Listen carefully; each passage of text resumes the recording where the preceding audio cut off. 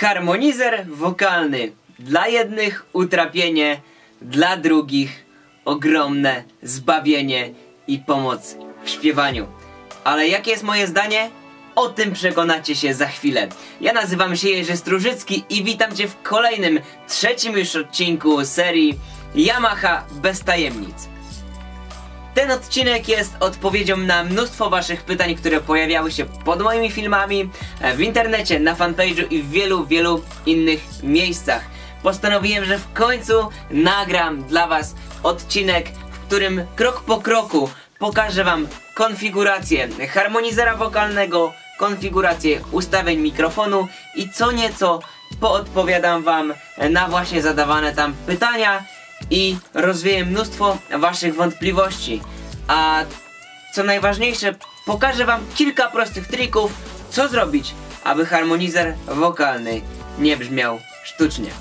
Zaczynajmy! W tym miejscu od razu odpowiem na zarzut stawiany przez ludzi, czy też klawiszowców, którzy nie używają harmonizerów wokalnych wbudowanych w swoje keyboardy. Największym zarzutem dla harmonizera wokalnego w keyboard wbudowanego jest to, że brzmi on sztucznie. Okej, pełna zgoda, 100% się z wami zgadzam, ale można spowodować, że będzie brzmiał on bardziej naturalnie, a można jednocześnie spowodować z drugiej strony, że będzie brzmiał on jeszcze bardziej sztucznie przez nieumiejętną jego konfigurację, bo jak czasami słucham pewnych wykonów, to ręce opadają, uszy krwawią, to co sobie robicie, prostujecie wokal na maksa. Dorzucacie korusa 127 wartości, jest po prostu... Nie wiem, kto was tego po prostu nauczył, nie byłem to na pewno ja. Pamiętajcie, że pod żadnym pozorem harmonizer wokalny nie zastąpi wam trzech pięknych, seksownych wokalistek śpiewających z wami na scenie. Ale harmonizer wokalny pomoże wam urozmaicić wasze wykonanie. Doda mu czasami energii i emocji. Wspomoże, kiedy brakuje ci tchu, brakuje ci głosu, akurat jest mocna muzycznie fraza i potrzebujesz wokalnego przebicia.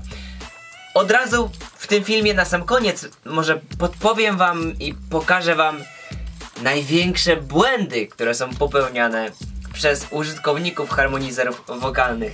A powiem wam, że doświadczenie mam z tym już całkiem spore, bo też dla wokalistki w zespole kupiłem DC Helicona Voice Live 2, no i on też brzmi sztucznie, więc nie ma harmonizerów wokalnych brzmiących 100% naturalnie.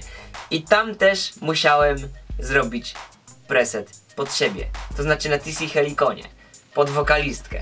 I wtedy zaczęło brzmieć to bardzo fajnie, a więc powoli wam klaruje się to, co będę za chwileczkę opowiadał. Ale nie owijajmy w bawełnę, zasiadajmy do Genosa. Na sam początek kilka informacji, co z czym się je i do czego służą pewne odpowiednie przyciski. Zakładam, że wiecie, gdzie podłączyć mikrofon do waszego instrumentu i to mamy już za sobą. Tak naprawdę tutaj jest sekcja całego sterowania mikrofonem. Tutaj znajduje się pokrętło głośności, sygnału wejściowego, czy też wzmocnienia sygnału wejściowego. Tutaj znajduje się dioda, która wskazuje nam odpowiednim kolorem. Jeżeli jest zielony, to znaczy, że sygnał wejściowy jest ok. Jeśli jest czerwony, to znaczy, że sygnał wejściowy jest przesterowany. Odpowiednie wskazanie od tego mamy również na wyświetlaczu w górnym prawym rogu. I tutaj mamy dwa przyciski. Pierwszy to Vocal Harmony, który aktywuje lub dezaktywuje nam harmonizer wokalny.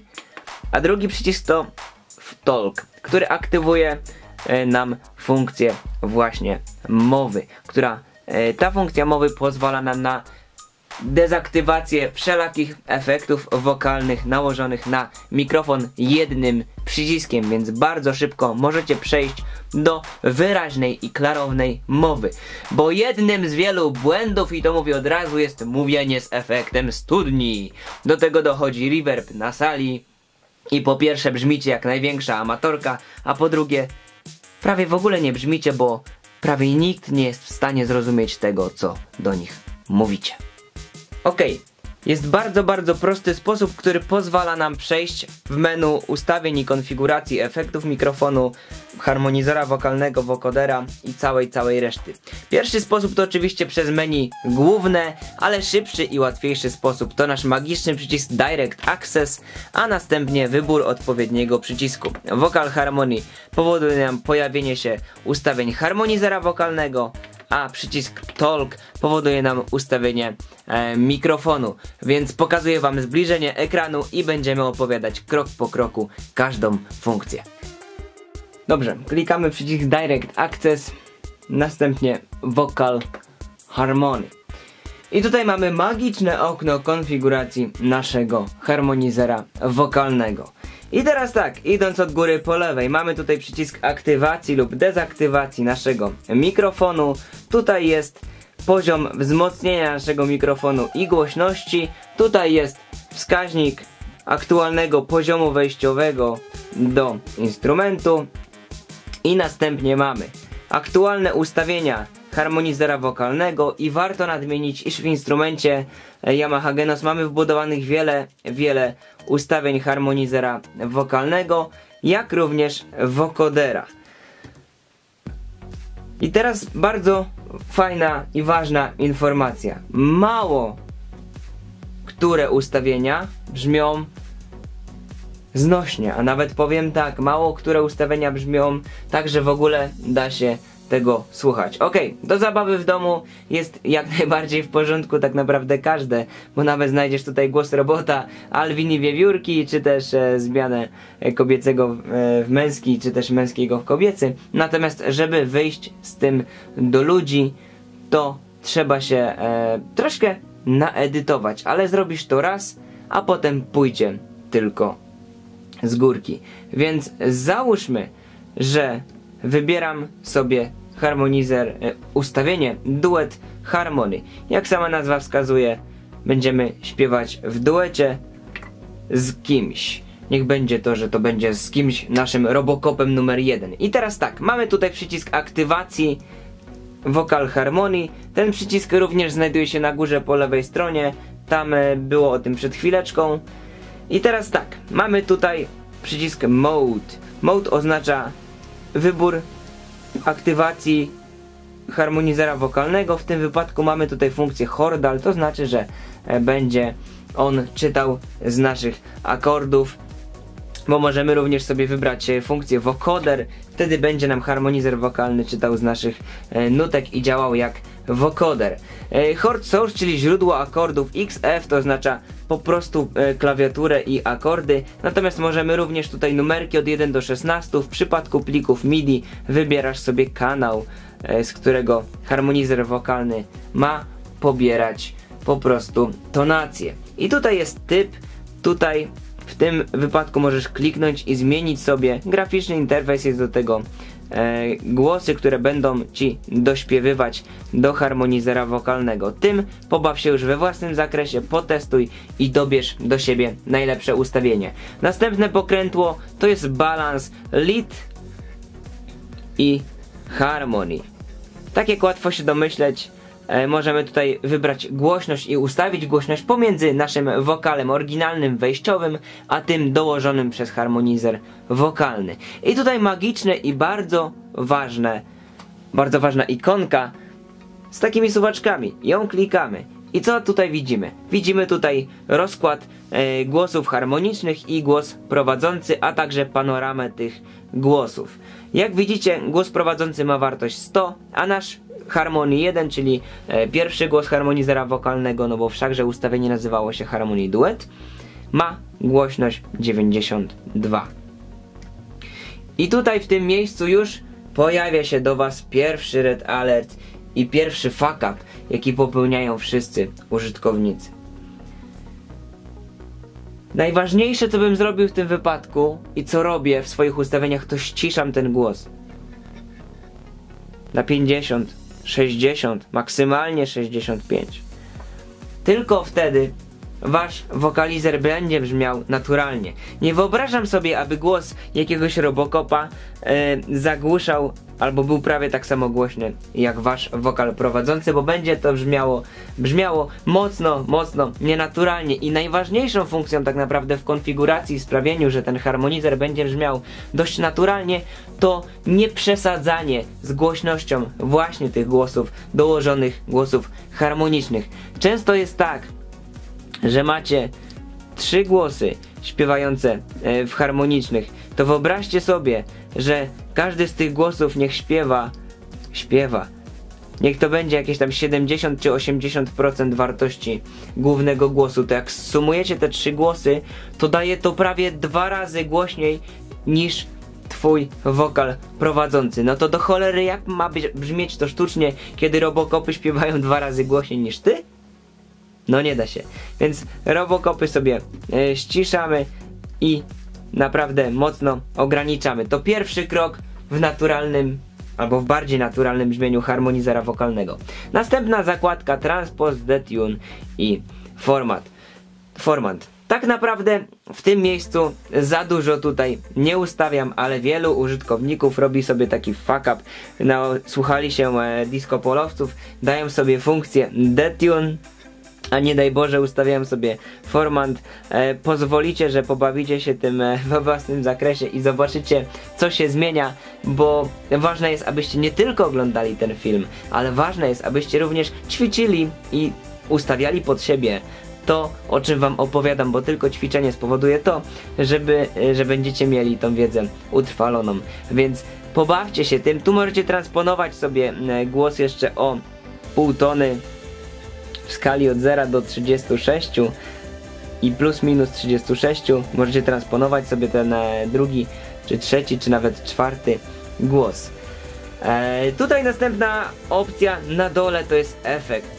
Możemy efekt aktywować, efekt na wokalu, i dezaktywować efekt. Tutaj type, czyli wybór typu efektu wokalnego. Mamy dużo wbudowanych presetów, takich jak delay, short delay, rock and roll delay, cross delay, tempo delay, chorus, robot, gramophone, overdrive i tak dalej. Tym również się pobawcie. Dodatkowo bardzo fajne reverby, nowe reverby, których też nie było w poprzednich instrumentach serii Tyros, bo jeśli chodzi o działanie wokal harmonii, to tutaj się za dużo nie zmieniło względem poprzedników, a powiedziałbym nawet nic, ale jeśli chodzi o efekty, to jest kilka fajnych nowości. I tutaj mamy edytowanie każdego efektu, bo pamiętajcie, że najlepiej dobrać w przypadku na przykład delaya tempo odpowiedzi tego delaya do tempa utworu. Będzie twój wokal wtedy fajnie wypełniał te pustki, gdzie się nie śpiewa. Pamiętajcie również, że ustawiając delay, powtórki tego delayu, czyli te głosy, które wracają, nie mogą być znowu bardzo głośne, więc feedback level, broń Boże, nie ustawiajcie na 63, bo będzie echo. I potem będziesz mówił do ludzi i wyjdzie. Nikt nie będzie nic rozumiał. Dobierzcie tempo delaya do swojego utworu. Pobawcie się wbudowanymi presetami. Możecie również dać sobie no effect i nie mieć żadnego efektu, jeśli wam te efekty przeszkadzają, ale zapewniam was, że brzmią naprawdę fajnie, nawet te wbudowane, i możecie konfigurować je praktycznie dowolnie. W przypadku każdego efektu pojawiają się często różne ustawienia konfiguracji, więc pozwolicie, że nie będę wam za dużo o tym opowiadał. Pobawcie się tym we własnym zakresie. Kolejnymi ważnymi funkcjami to jest lead. W przypadku efektu to jest 30% można powiedzieć nałożenia tego efektu na głos prowadzący. U mnie jest to 16% na głos harmonizera wokalnego, bo możecie zrobić tak na przykład, że będziecie mieli mocno nałożony efekt na swój główny wokal, a mało efektu na harmonizerze, ale to też jest jeden z największych właśnie fuck upów. Nie przesadzajcie pod żadnym wypadkiem. efekty na wokalu mają być jak piękny smaczek, jak wisienka na torcie, a nie jak płynąca kupa pod tortem. Więc używajcie tego z głową i z rozsądkiem, pod żadnym pozorem nie przesadzajcie z tymi efektami. Następny efekt to reverb, czyli pogłos, no i chorus, czyli nasze dokładanie, dublowanie głosu, czy też zmienianie go tutaj mocno cyfrowo. Pobawcie się i zobaczcie, jak będzie brzmiało chorus na 127, a zobaczcie, jak będzie brzmiało chorus na 5, 10 czy 20. Im większa wartość, tym nasz wokal będzie brzmiał też znowuż bardziej nienaturalnie, więc tutaj naprawdę polecam ostrożność i nieprzesadzanie. W tym miejscu od razu możecie zapisać ustawienie swojego harmonizera wokalnego. Przypuśćmy, że wybraliście sobie różny typ wokalizy, wybraliście sobie głośność, ustawiliście sobie to tak jak trzeba wedle wskazówek i chcecie to zapisać. Jest taka dyskietka, czy też jakaś półka ze strzałeczką w dół. Klikacie, następnie save here, podajecie nazwę i zapisujecie to tutaj. Co bardzo ważne, ustawienia harmonizera wokalnego zapisują się pod pamięcią rejestracyjną. Kiedy klikniecie przycisk memory, to macie tutaj Vocal Harmony Mix Settings. Kiedy tylko zaznaczycie tą funkcję, pod ustawieniami banków rejestracyjnych będą ustawienia od razu harmonizera wokalnego. I to też bardzo ważna informacja, abyście konfigurowali swój harmonizer wokalny pod różne utwory, które macie w swoim repertuarze zrobione, a nie śpiewali tylko na jednym ustawieniu. Ja akurat mam to tak bardzo fajnie zrobione, że główne ustawienie harmonizera nazwałem sobie Jerzy, natomiast mam tutaj różne wartości efektów, różne efekty, bo te poszczególne funkcje również zapisują się pod wartością rejestracyjną. Nie tylko główne ustawienia, ale również funkcje tutaj w środku, więc bawię się efektami, bawię się tempem efektów, natomiast często głośności, spójrzcie, 155 i 11. Macie od razu moje głośności harmonizera wokalnego i to już jest naprawdę górna granica, przy której w pewnych momentach nawet brzmi to nienaturalnie. Oczywiście są utwory, gdzie tę głośność mam większą, są utwory, gdzie tę głośność wokalizera mam mniejszą, ale to wszystko zależy właśnie od klimatu piosenki, jaką aktualnie śpiewam. Następna funkcja, przejdźmy do konfiguracji mikrofonu i samego brzmienia jego. Bardzo ważne jest to, abyście brzmienie mikrofonu dopasowali do swojego głosu. Pamiętajcie, że nie ma jednego ustawienia mikrofonu dla każdego.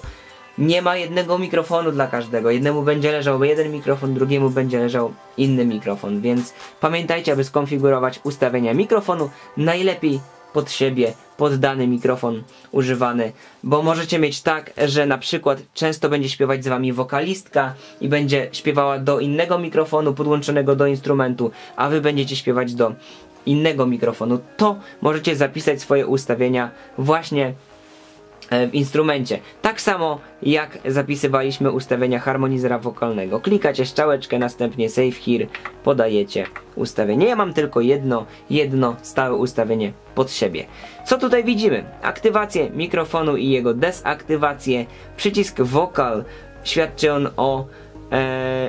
mamy tak naprawdę w ogóle dwie kategorie. Wokal, czyli taki śpiewanie z efektami, które były tutaj pokazane w Vocal Harmony, będzie to z efektami, natomiast mamy również funkcję Talk, która dezaktywuje jednym przyciskiem wszelkie efekty wokalowe i pozwoli zachować czytelność waszej mowy.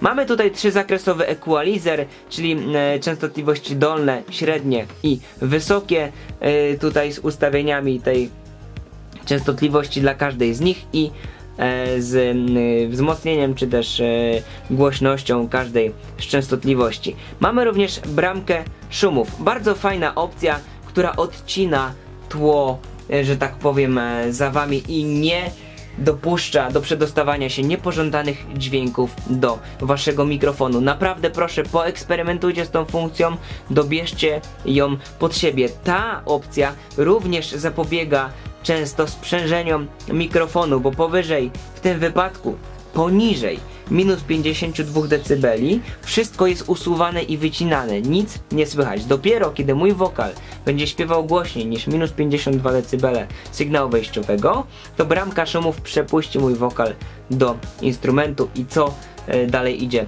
do nagłośnienia. Kompresor, czyli również bardzo fajna, przydatna funkcja, która w dużym skrócie spłaszcza czy też wzmacnia wokal zależnie od tego, co chcecie uzyskać. Co do ustawień kompresora, dobierzcie to do siebie. Tu macie próg jego działania, tu macie ratio, czyli siłę, krotność działania kompresora, a tu macie poziom wyjściowy kompresora. W jaki sposób działa kompresor? Odsyłam was do przeglądarki Google, tam sobie wpiszcie, w jaki sposób działają kompresory, zobaczycie dokładnie na wykresach, jak można go skonfigurować i w jaki sposób go należałoby skonfigurować. Tu macie od razu moje ustawienie, możecie podejrzeć, możecie skopiować, jak jesteście leniuszkami, pod siebie od razu sobie to przypasować. Następne ustawienia to talk mixing. Powiem wam od razu, ja tutaj nic nie ruszałem, zostawiłem to wszystko fabrycznie. Panorama jest centralnie, reverbu 0, chorus 0. W tym oknie jest jeszcze jedna kolejna i ciekawa funkcja, o której chciałem wam opowiedzieć. Ta funkcja to level reduction, czyli w tłumaczeniu na nasze redukcja poziomu. I mamy tutaj ustawienie, zakres ustawień od minus 20 dB do 0 dB. Przy ustawieniu 0 dB nic się nie dzieje, natomiast przy ustawieniu na przykład minus 10 czy minus 20 dB i po wciśnięciu przycisku talk odmowy, funkcja ta ścisza nam nasze pliki MIDI, nasze audio, czy też naszą prawą rękę, po prostu wszystko, co jest związane z muzyką względem naszej mowy. Powoduje to, że nasza mowa jest czytelna, niezagłuszana przez muzykę i wszystko da się wyraźnie zrozumieć. Więc gorąco polecam tą funkcję, ustawcie sobie co najmniej na minus 5 dB, wtedy fajnie słychać mowę, nie ścisza się bardzo głośno muzyka, jest to rewelacyjna funkcja, której nie kojarzę z poprzednich modeli instrumentów Yamaha. Więc od razu macie moje ustawienia mikrofonu, ale broń Boże, nie ustawiajcie sobie tak samo, bo pamiętajcie, że każdy mikrofon i każdy wokal jest inny. Następna zakładka, przejdziemy sobie do zakładki wokal tutaj po lewej stronie i tutaj jest bardzo fajna i bardzo ważna funkcja, która również sprawi, że harmonizer wokalny w waszym instrumencie będzie brzmiał bardziej naturalnie. Pitch Detect. Co to oznacza? To jest rozpoznawanie wysokości dźwięku. Śpiewając do instrumentu, on odczytuje wysokość waszego dźwięku i do tego dorabia wam właśnie te harmoniczne wokale. I tutaj bardzo was proszę, wpiszcie, ustawcie sobie voice range, czyli przedział waszego wokalu. Czy śpiewacie basem, alto, tenor, czy sopranem, czy może każdym wokalem zdarza wam się śpiewać. All range możecie również wklepać. Ja ustawiłem sobie alto, tenor, bo mój głos jest raczej najbliższy temu ustawieniu. Następna funkcja to response. I tutaj jest tak naprawdę prędkość, z jaką instrument będzie wam dopasowywał te harmoniczne. Żeby było jak najmniej słychać te zmiany i pracę tego wokalizera, ja proponuję ustawić sobie to na fast. Natomiast może sprawdzi wam się inne ustawienie, potestujcie, sprawdźcie to u siebie. Ostatnia opcja, tego w ogóle nie ruszałem, bo używam bramki szumów. To jest wycinanie tam dźwięków, gdzieś tam tła. Dałem tu through, żeby wszystko przepuszczał. Ja używam bramki szumów i ta funkcja mnie w tym wypadku nie interesuje. I tak naprawdę jeśli chodzi o konfigurację harmonizera wokalnego w instrumencie Yamaha, to jest tyle. Pamiętajcie, że te ustawienia działają tak samo dla każdych instrumentów marki Yamaha, dla każdych keyboardów marki Yamaha. Tu jest zrobione to w bardzo podobny sposób, jak było to zrobione na instrumentach serii Tyros. Może było to inaczej graficznie skonstruowane, natomiast zasada działania jest identyczna, ustawienia praktycznie są identyczne, ja te ustawienia skopiowałem z Tyrosa, przepisałem sobie i sprawdziłem, faktycznie mikrofon na tych ustawieniach w Tyrosie i w Genosie brzmi identycznie. Więc namawiam was do tego, abyście po pierwsze skonfigurowali brzmienie mikrofonu używając zakładki, a raczej przycisku Direct Access, następnie przycisku Talk i tutaj skonfigurowali brzmienie mikrofonu dla wokalu i dla mowy. Spójrzcie, ja mam na przykład troszeczkę mniej basu na mowie, troszeczkę więcej na wokalu, żeby ten wokal podczas śpiewania był cieplejszy. Te ustawienia możecie mieć tutaj totalnie inne dla sekcji mowy i dla sekcji wokalowej. Bramkę szumów również mam inną, spójrzcie, troszeczkę 2 dB jest mniej. Więc skonfigurujcie brzmienie mikrofonu, skonfigurujcie bramkę szumów, pobawcie się kompresorem. I następna bardzo ważna funkcja, jeśli używacie harmonizera wokalnego, to nie polecam wbudowanych, gotowych presetów, a raczej pobawcie się nimi, edytujcie je, ściszcie te głosy harmoniczne, a sami zobaczycie, że będzie brzmiało to całkiem naturalnie, a raczej bardziej naturalnie. I najważniejsze również, nie przeginajcie z wartością efektów. Spójrzcie, 10, 10, 20 reverbów. Ustawcie tak samo i zobaczcie, że nie będzie efektu studni, nie będzie efektu rozmytego głosu jakiegoś człowieka, który wspina się w Alpach i krzyczy do drugiego na drugiej górze i wraca dźwięk do niego po kilku sekundach. Więc jeśli chodzi o konfigurację harmonizera wokalnego, Vocal Harmony, mikrofonu, to tyle. Cóż, zachęcam was również, abyście pobawili się wokoderem w tym instrumencie. Natomiast ja prywatnie praktycznie nie używam funkcji wokodera. Chociaż jak się bawię w domu, to coś tam czasami można porobić. Natomiast do ludzi raczej z tym nie wychodzę, no bo przy mojej branży nie ma to takiego zastosowania, więc o tym też nie będę wam za dużo opowiadał. Macie wbudowane ustawienia, edytujcie je, bawcie się nimi i korzystajcie z nich dowoli. Jeśli chodzi o ustawienia harmonizera wokalnego, to tyle, a za chwileczkę zaśpiewam wam 2-3 króciutkie numery i zobaczycie, w jaki sposób można fajnie wykorzystać harmonizer wokalny. A propos już tego grania i śpiewania, często zdarza się tak, że podczas grania wykorzystujecie 2 ręce, wykorzystujecie często nogi, macie pedały nożne, przełączniki i tak dalej.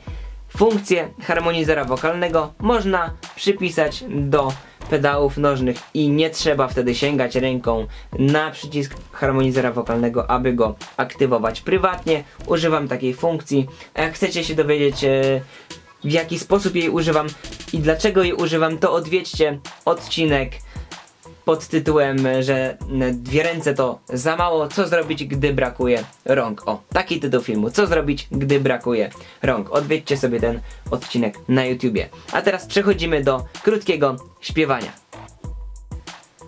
Okej, wiem, że większość tych moich wykonań, filmów i całej reszty ogląda głównie grupa hałturników, grupa ludzi, którzy grają imprezy, bo też przez to tak mnie poznaliście w końcu, przez zespół muzyczny Oasis, który prowadzę, więc pozwolicie, że właśnie na takich prostych hałturniczych numerach oprę te 3 krótkie mini prezentacje i od razu wpadł mi na głowę totalny fuck up, który popełniacie. Wielu z was śpiewa całe zwrotki, całe refreny, czy też całe utwory z włączonym harmonizerem wokalnym. Pamiętajcie, że to jest jak wisienka na torcie, jak smaczek, a nie macie się tym przejadać, bo się to w końcu znudzi. Pomijmy sobie wszelkie przygrywki i polećmy od razu z mięsem, że tak można nazwać w przypadku białego misia mięso. Biały miś dla dziewczyny, aha, którą kocham i będę kochał wciąż. Lecz dziewczyna jest już z innym, aha, a ja kocham i będę kochał wciąż. Hej dziewczyno, spójrz na misia, aha, on przypomnij chłopca ci.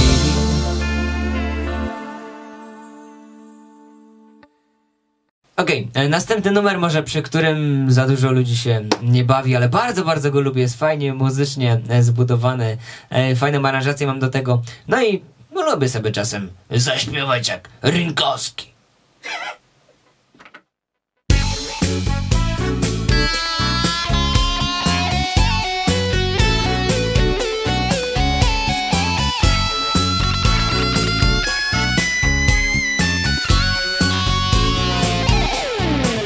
Lubią brąz,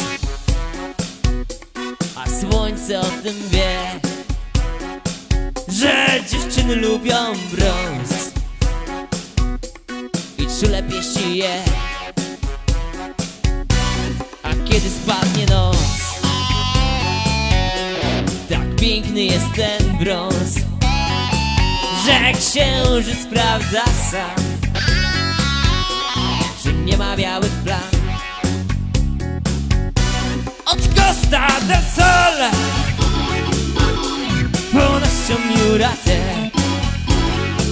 księżyc sprawdza co noc, kto zakochał się latem. Oh yeah! Ostatni już numer taki mocno imprezowy, który porywa na parkiety całe tłumy, ale cóż ja będę więcej opowiadał. Posłuchajcie sami.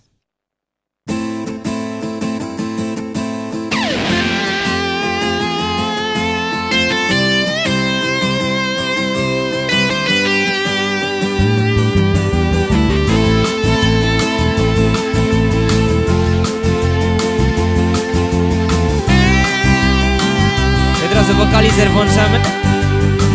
Ty stara cholero, czy diabli nie wierzą, zrobić tero jak Megiero, z tobą żyć, chodząc afero, do żarta pijawko, wyczucia zero, tero, tu wygarnę ci.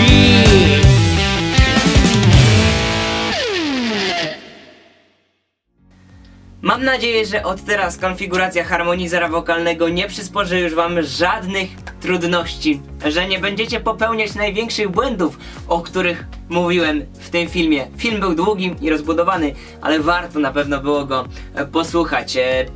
Pamiętajcie, że jeśli macie z tym problem, jeśli problem pojawia się nadal, jeśli ten film to dla was za mało, zapraszam was serdecznie, możecie wykupić u mnie indywidualne szkolenie z konfiguracji harmonizera wokalnego 1 na 1. Ja, ty, twój mikrofon, twój instrument i możemy działać. A tymczasem dzięki wam serdeczne, do zobaczenia w kolejnym odcinku. Subskrybujcie kanał Akademii Keyboardu i bądźcie na bieżąco.